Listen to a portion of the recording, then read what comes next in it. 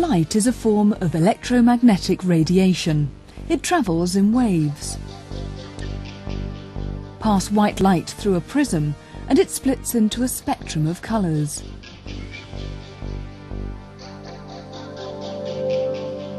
Violet light has a wavelength of 400 nanometers.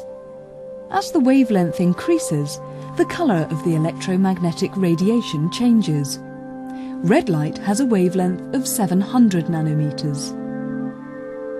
But is there anything beyond the visible spectrum? This probe is sensitive to electromagnetic radiation, including wavelengths which we can't see. Moving outwards towards red, it shows an increasing response. But this response is even greater for some distance beyond the edge of the visible region. This invisible radiation is known as infrared. The sun emits both visible light and infrared radiation. The only way our bodies can detect infrared is by its heating effect on the skin. Although we can't see it, we can use devices which can. A light bulb looks a cool blue through an infrared camera. Switch the lamp on, turn the voltage up slowly, and the filament begins to emit heat. Heat shows up as white on the screen. When the voltage is low, the bulb doesn't glow, but it's still getting hot.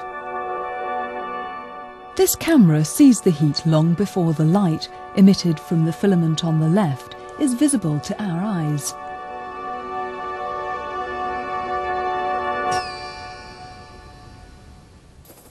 Emergency services, like the police, use similar cameras for surveillance at night. It's too dark to see anything, but the camera picks out a person's body heat, which this time shows up as black. The electromagnetic spectrum is a continuous spectrum of waves, from very short waves at one end to very long waves at the other.